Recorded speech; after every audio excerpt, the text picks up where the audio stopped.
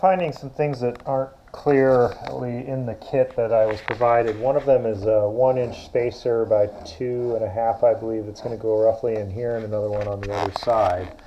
So one here and one in here. In the meantime, I'm trying to forge forward with a bunch of stuff that requires gluing.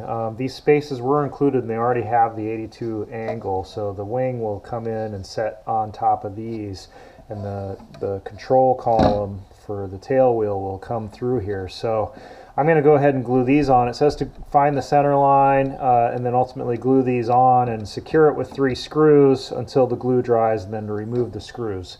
So that's the step I'm doing right now.